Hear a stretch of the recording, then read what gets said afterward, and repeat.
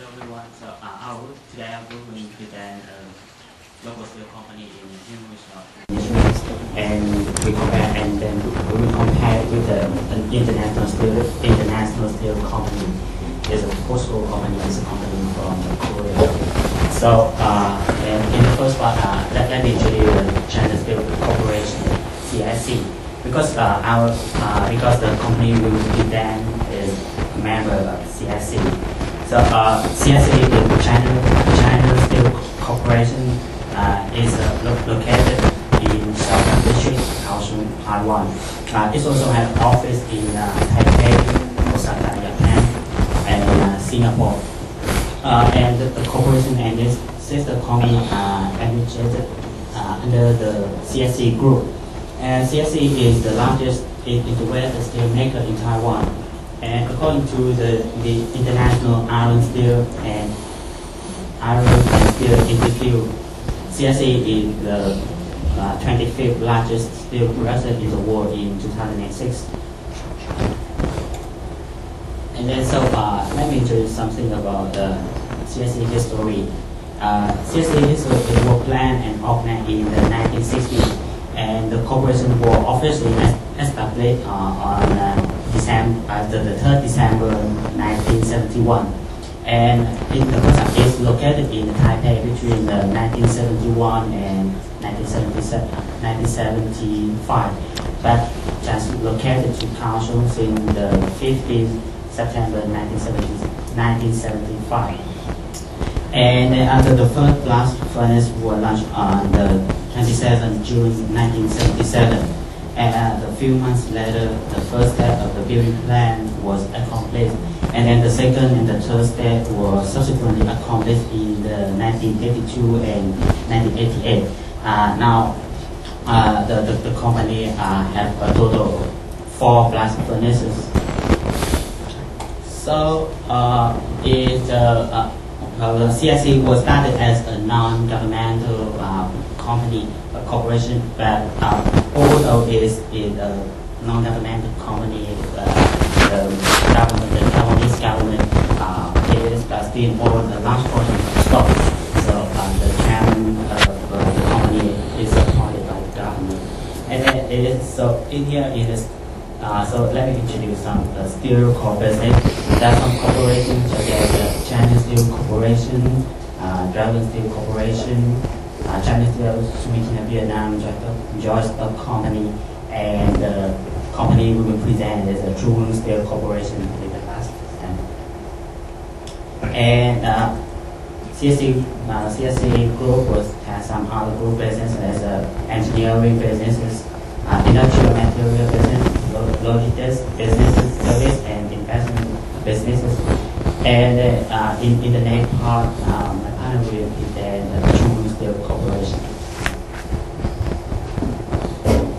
So this time we visit Zhonghong Steel, Zhonghong Dantian in Xiaotou. And this is their company, and this guy is the HR head in Zhonghong Steel. And now I'll give the brief introduction of Zhonghong Steel. Zhonghong Steel's predecessor was Yelong Enterprise, and it was officially renamed on July 14, 2004. But it was established in Qiaotou Xian in September 1983. And in early 1987, it is accomplished the Qiaotou Xiang. And in early 1987, it accomplished the establishment of coal rolling department. And in 1987, Xiang is the town, right? Not the county. No, county is a very big area. Xiang is just a small town. Yeah. And in mid-1987, it established the pipe and tube department with annual capacity of 72,000 tons in Dafa Industry District. And in April 1997, it accomplished the hot rolling department. And in terms of a vertical integration of upstream and downstream domestic steel industry, Zhonghong Steel decides to have a strategic alliance with China Steel Corporation. And in 2000, it officially became a member of CSC Group. And here's the company and organization of Zhonghong Steel.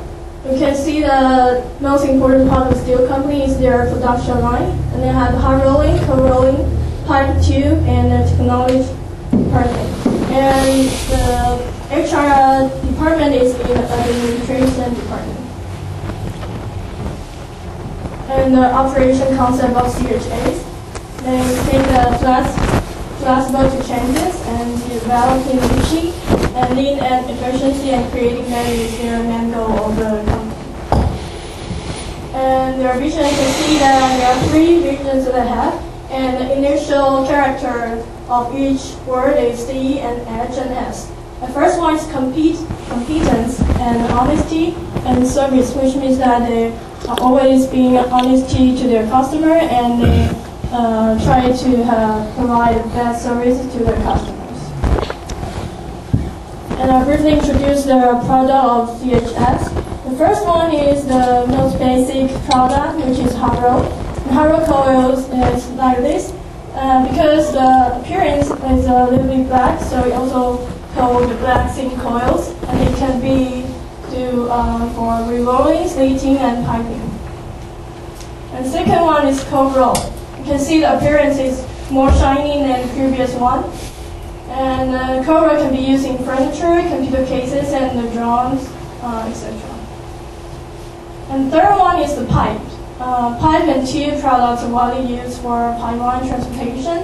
And they have a factory in Taichung, which they mainly produce pipe, and it's used for oil transportation. And this time we focus on the interview in HR department. Because Sorry, did they guide you to see all the manufacturing process? No, we wish we can, but it's hard to visit. No, originally, Yeah. all this steel, right? They need to be a manufacturer by means of this very high tech potential. Very dangerous. Yeah, very dangerous. Yeah. Very high. Unfortunately, a lot of the people get paid very low wages, and they work in very dangerous environments. This is comment. Okay. So, beginning with the interview with the HR head, Mr. Yu. He's an employee in CHS and he worked there for almost 15 years. But he just been transferred to HR department in 2010. So it's kind of new for HR. But he has been experienced in many different departments like administration departments. And he was doing planning the company system or production line system for CHAs. I'm sorry, he has worked in CHS for 18 years. And currently they have 5 members in the department. And what does HR department do? Actually, they have to deal with many other departments. So when other departments have some problems, they will come to HR and they have to solve the problems for them. So it's kind of hard for 5 people to do the whole stuff in the company. And how did he feel working as HR head? He thinks HR job is very challenging because he has never done HR job before. But when he first time came to an HR team, he has to hold a big recruiting event, which has never been experienced before. And he has to calculate the wages for each employee, which is very stress for him because he's not very good at figures. So he got a hard time to do that. And we asked him to give some suggestions for us or the people who want to do HR in the future. And he gives us some suggestions. First, if the people want to do HR, they have to be like to face people and be willing to listen to them. And the second, being flexible. The rules are dead, but humans are alive. We cannot always use the same rules to solve different kinds of problems. And third is innovation. Although the CHS is a very traditional industry, the HR head thinks they should have some new ideas of HR management. and for the see a problem as a whole instead of focusing on the current situation we see. We cannot just focus on the problem that we have so far. We have to think if there are more possibility in the future, so we will have the best solution. In what way CHS HR department used to recruit employees? Actually, like other companies in Taiwan, they cooperate with HR Internet Bank, like 104 HR Bank, 1111 HR Bank, and the Yes 123. And we found a very interesting phenomenon that even though for HR Bank they had a different market share, and it told us that Yes 123 especially take much bigger market share in the middle of Taiwan. And when they recruit people, first is for paper test. It includes English test and some special skill test that each department asks for. And the third is the interview.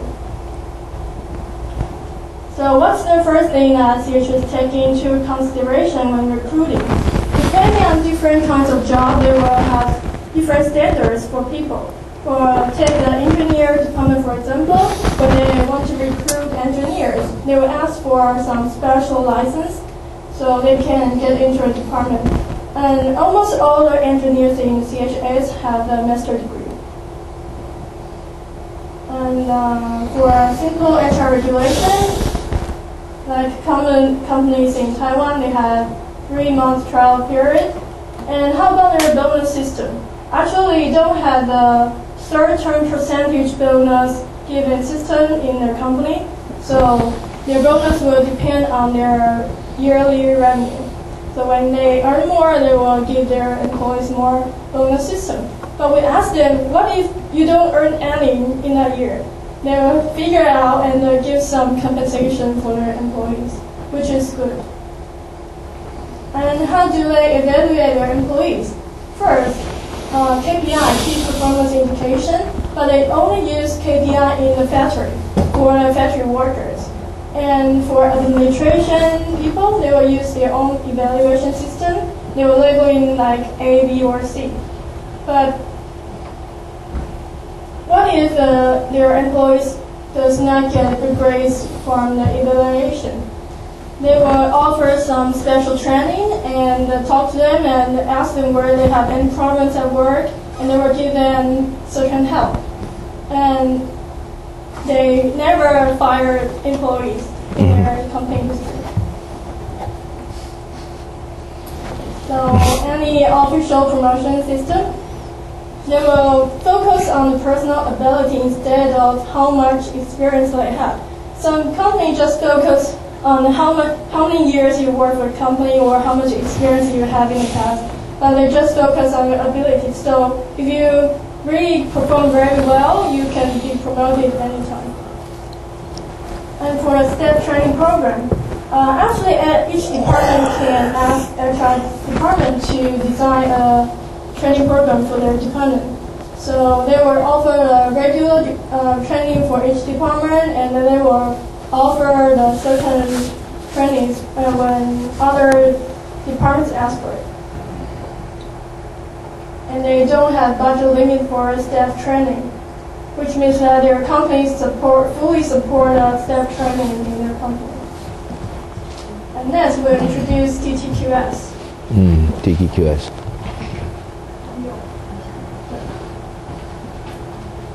Okay, I'm going to introduce what is TTQS.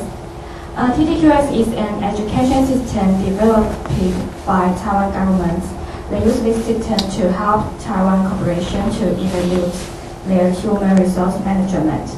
And let's see how do they work. First, they have to plan next year's strategy, job vacancy, and company rules. Then they have to training program design. And they will training conducting recorder. Finally, they will training review. And in the end, they will have some outcomes and the training results, including of certification survey and the improvement of company through employee training. And next is a question about talent gap in CHS because we know recently many Taiwan local companies face this problem because many companies they already set up for maybe 13 or 15 years, so they will face this problem. And also they told me us they face this problem because lots of managers they are going to retire within 2 years. So how do they solve this problem? They're looking for the leaders of new generation in their company, and they like to select them from inside employees because those employees are familiar with culture of this enterprise and moral loyalty. These characters are what they need. Also, they tell us for a steel company, they don't need too much creative and innovation because it's a mature industry in Taiwan. So that's why they don't need to hire manager from outside. And about current job vacancy, and because they are steel manufacturer, so most of job vacancy is engineers, and they don't hire foreign workers because they don't have overseas branch. And that is a special bonus project for employees. And they have special staff motivated project for 15 years. For example, any employee in their company, they could come up with any method which could improve their work, the way to save working time and save cost, then they will get some bonus. And anyone who proposes a new proposal could be awarded. And what kind of proposal of CHS has so far? Because it is a steel company, so it's easier for factories to provide some idea about safety improvement. And it's also a safety model company in Taiwan, and they have some award gold medal of safety. And this is the received award about safety model last year. So next Tom will introduce a POSCO company from Korea. Thank you, Lana. So our goal here in this presentation was to present a local steel company and compare and contrast it with an international steel company, because this is, of course, international resources. So we needed to have another sort of benchmark company to compare this local company with. So we did that with POSCO. POSCO was founded in Korea on April 1st, 1968. And its Pohang Steelworks, which is in Pohang, South Korea, was completed in 1983. Its first production line produced over 1 million tons of crude steel. On the heels of increased demand and increased facility efficiency and productivity, POSCO became the world's leading crude producer in 1998. Currently they're number 5. And that's based on 2012 numbers, so the year 2015 we're not exactly sure where they will end up. The main difference we were able to find between POSCO's human resources and that of Changhang is that POSCO's is well established and readily available to read. They have a very well codified and very explicit code of conduct, rules of conduct, guidelines, major activities, and recruitment policies. So what we did was we analyzed the company's strengths and weaknesses with regards to their recruitment policy and their ethical standards. These codes of conduct and these rules of conduct were established in 2003, so they're relatively new in comparison to the company itself. But they thought it was a necessary step to take if they were to become a truly global and trusted and respected company. So their code of conduct is based into 6 parts, as you can see here. First and foremost, they have their fundamental responsibilities. These are, again, enacted because they their goal was to become a truly globally respected company, and without a code of conduct, without a set of moral values, they wouldn't be able to do that. So their fundamental responsibilities are aimed to be respected and trusted internationally, not just locally. Their commitment to customers, business partners, and competitors is based on their goal to deliver the best product and service possible. They also want to establish mutually beneficial relationships with these people they interact with, and they also want to guarantee impartial treatment, which means, if the CEO's former classmate owns company X, it doesn't mean that he is going to get preferential treatment based on that fact. The third one is a commitment to stockholders and investors. This is another main difference we found between POSCO and the local steel company here in Taiwan, is that they are committed to transparency with regards to their decision making, and they also offer full disclosure. If we didn't go and interview Changhang, it would be very difficult to find this kind of information, whereas with POSCO it's readily available, like I said before. Number 4, they have a commitment to employees, which means they want to promote dignity, privacy, equal opportunity, and an attitude of non-discriminatory towards criteria that aren't necessarily related to job description. Their company culture is based on mutual trust and understanding. They want to foster a safe and healthy working environment. Their 5th code is a commitment to local, national, and global communities, so those that they interact with, not just in Korea or Taiwan or in China, but all over the world. I'm going to get to a little later in the presentation how truly global this company is. And the last one is a commitment to the environment, which is kind of ironic considering the product they produce and how heavy of an impact it does have on the environment itself, that is related to doing what they can to protect it.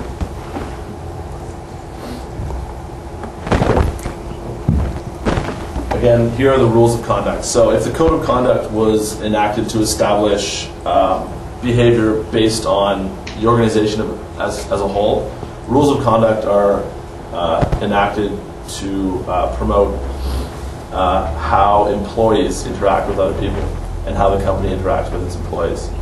So just to highlight a few here, I'm not going to go over every single one of them, but the respect of people and the respect of social norms and reputations are 2 ones that I wanted to highlight, as well as the establishment of a culture of ethical excellence, because they do operate across so many borders. They need to be aware of different cultural norms and the attitudes of other people they affect.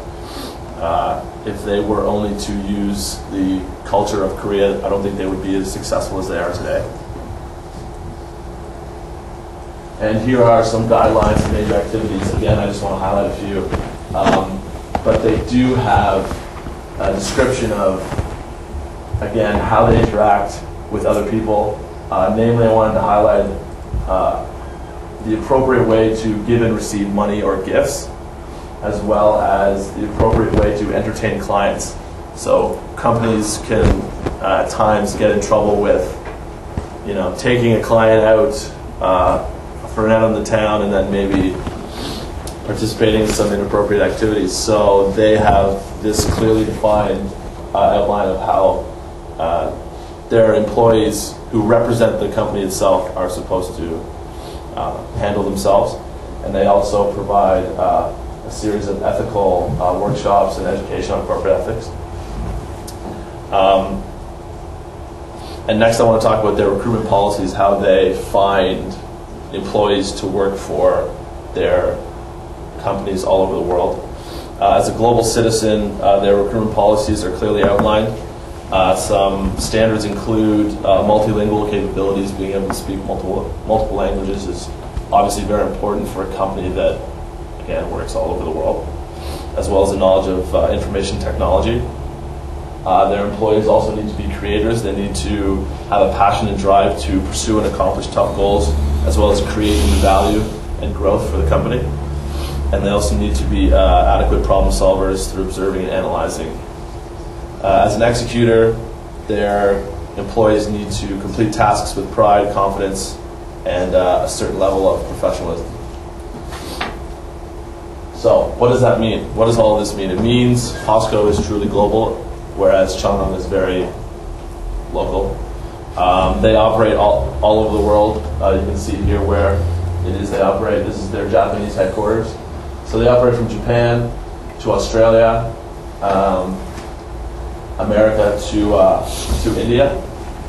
So literally all over the world. Their human resource practices are, again, like I said, very explicit, very easy to find. It's a reflection of their global strategy. However, that's not to say that POSCO hasn't come across some human resource problems along the way. I wanted to highlight India here specifically because recently they had just pulled out of creating a steelworks plant in Odisha, India. They were ready to invest over $5 billion, which would have at the time been the largest foreign direct investment in their country's history, India's history. However, they pulled out of the project because there was a dispute with regards to acquiring certain land from communities that live there. So they couldn't come to agreement, therefore they pulled out of that project. So if you Googled Odisha and POSCO, you would see pictures of large protests and rallies against POSCO because the local communities there didn't want, a huge steel factory intruding upon their land. So just because the human resource practices are well established doesn't mean they aren't always necessarily practiced in reality. But that's not to say that POSCO isn't very successful. Another interesting fact is that they're backed by Berkshire Hathaway, which is Warren Buffett's investment firm. They own about 5% stake in the company, and they're very particular about who they invest in. So it's sort of a motion of confidence because Warren Buffett's investments are closely watched, and he's considered one of the most successful investors in the world. So for POSCO to have him as a financial backer, it bodes well for their global image and their company as a whole.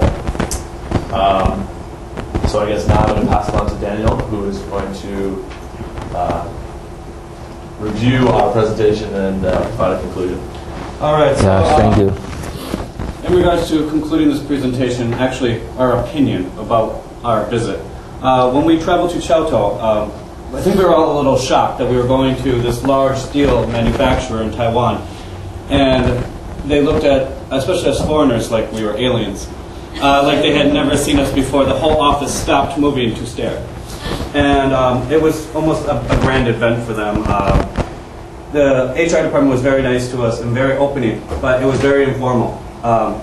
We initially wanted to do the steel company because, Helen had connections to the company. And we knew a lot of people would be doing these large international companies that had all of their stuff clearly stated.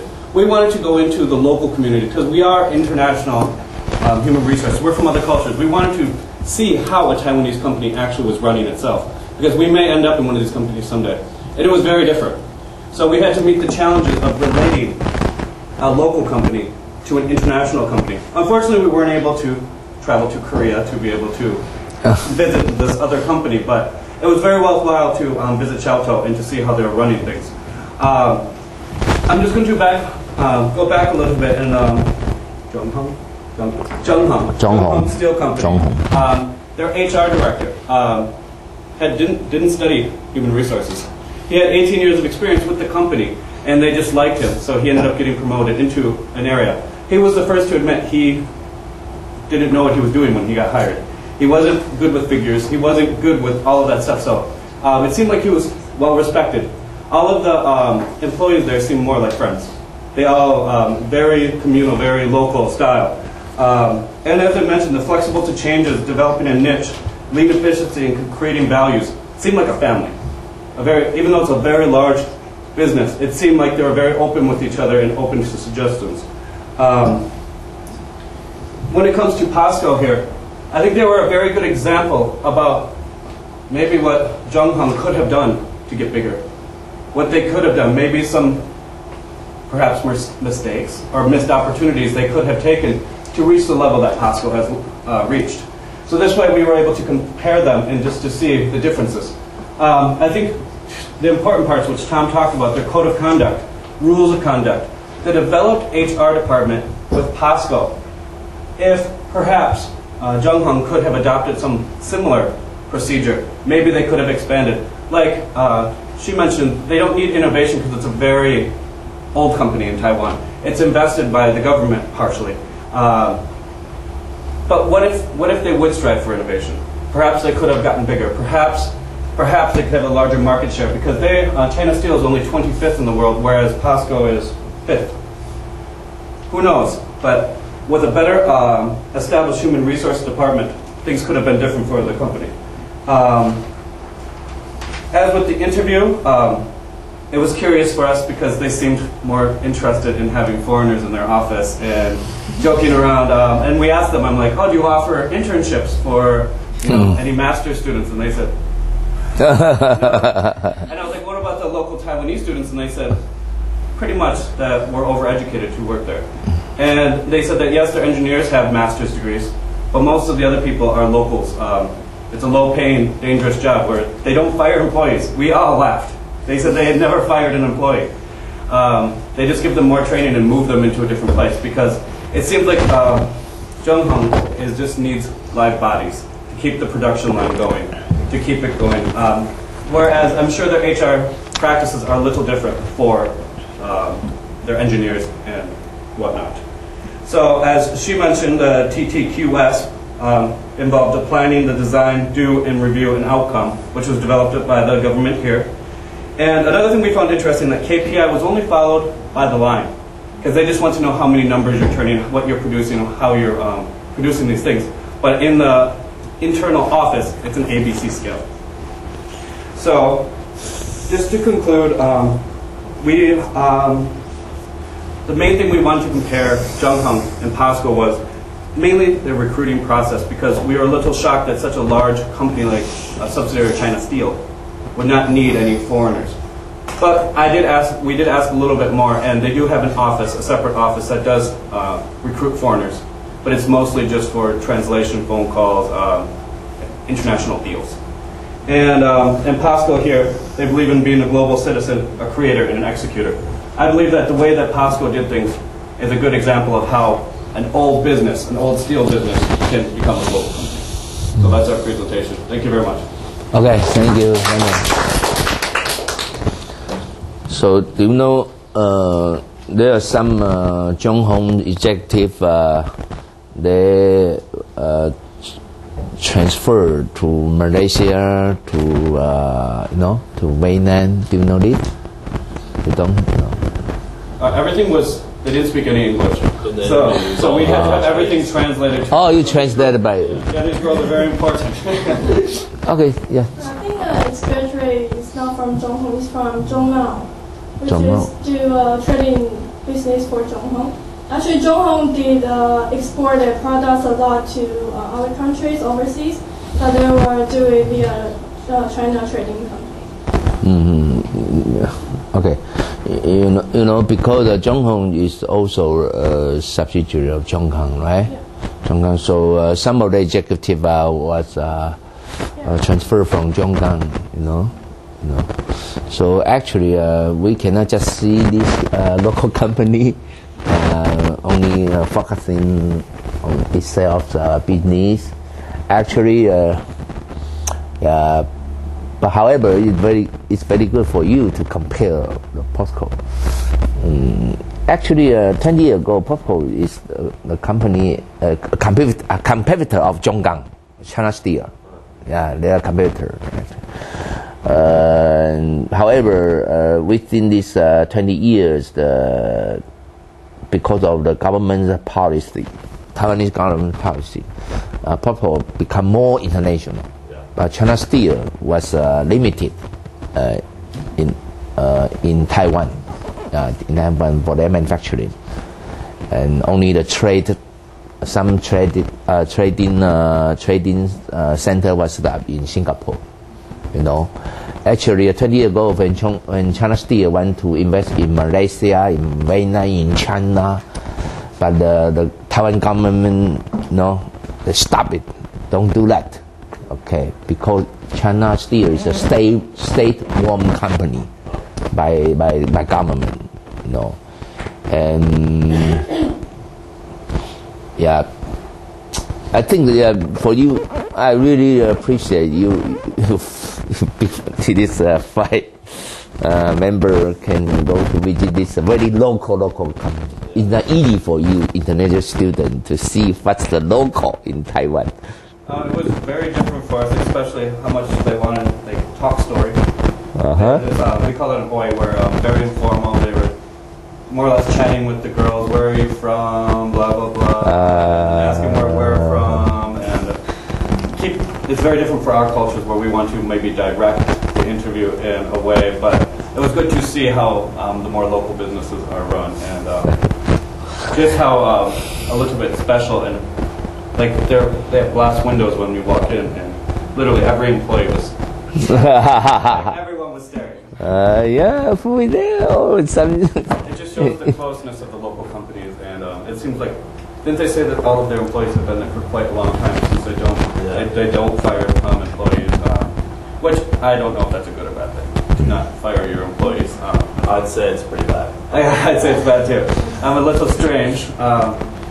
But out there in Chowto, there's just not a lot of demand. I bet you many people don't want to live in that area. And, this really for my teaching purpose. For many of you international students can go to visit a real local company. Yeah. You know, very, very local. So when we were there, Helen, you knew how many people who worked in the company? Yeah, she knew everybody. Helen,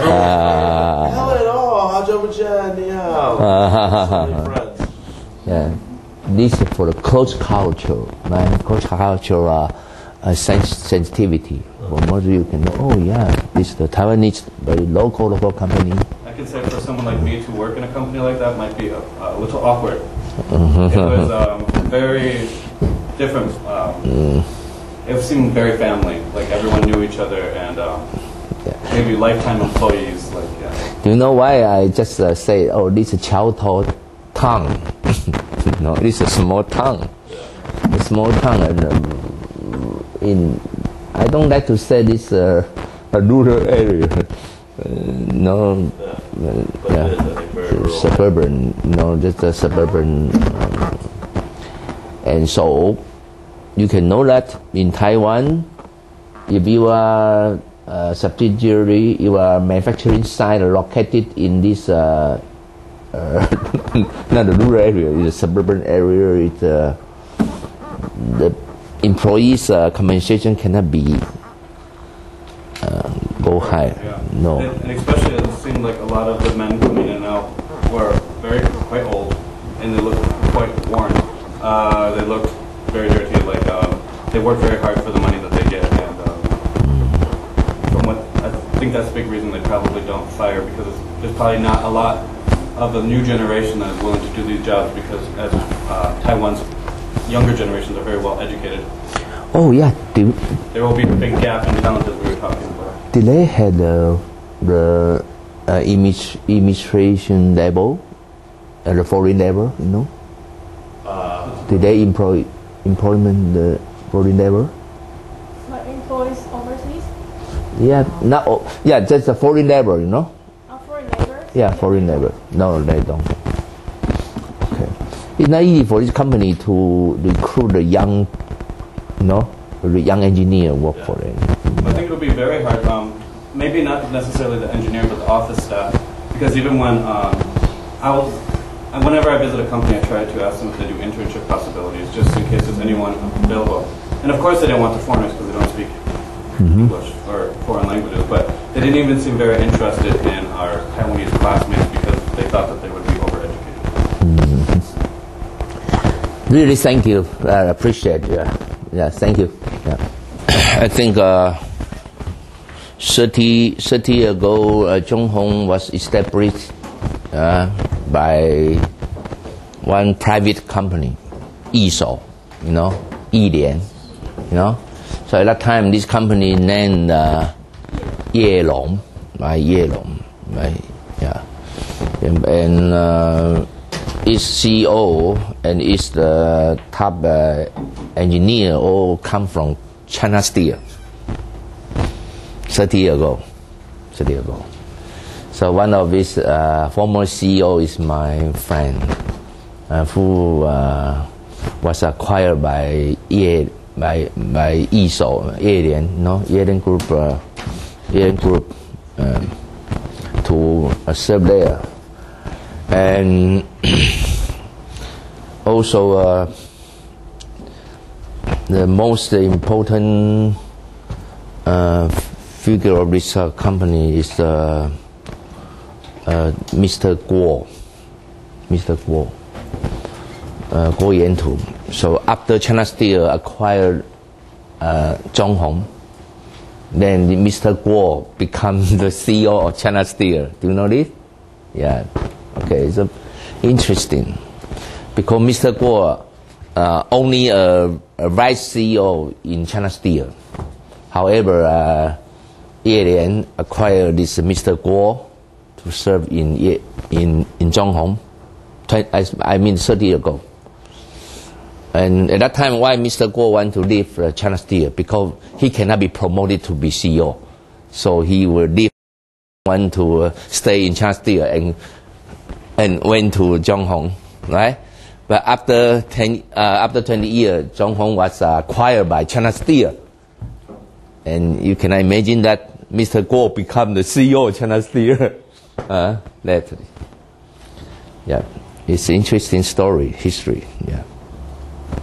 However, if you compare Zhonghong with China Steel, in terms of their efficiency, quality, management practices, their R&D, no way. No way. So Zhonghong can really suffer great loss within the since it was established. Zhonghong cannot compete with China Steel in terms of efficiency, quality, and technology. No way. So, however, because the political region, a lot, Zhonghong was acquired by China Steel. Okay, and I know that China Steel tried to promote the Zhonghong's efficiency, and their quality management and everything. But just as I say that, because of their locality, even location, so most of their employees are not so competent as a China Steel engineer. You cannot. So you compare the compensation, compare their competence. Okay, no. However, in the global market, in the global market, because this steel product, can be divided into the different grade, the high-end grade or the low-end grade. Yeah. And within this 10 years, many steel companies were rising from China, right? Baogang, many. However, all the China steel company, the China steel company, they cannot provide this high-end, high quality and high-priced steel product. They cannot. However, their price is a very reasonable price, cheaper. So China Steel cannot compete with the many the China steel company. in this situation, Zhonghong become a competitor of many the China, the China local steel company, yeah. So this a strategy by China Steel, right? When you want to compete in this high-end market, okay, the China Steel's product very good. But you want to compete in this,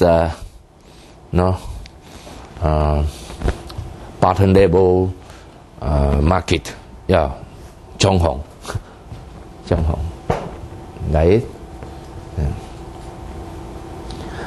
And I think so. When you compare the Zhonghong's practice with the possible, yeah, not easy.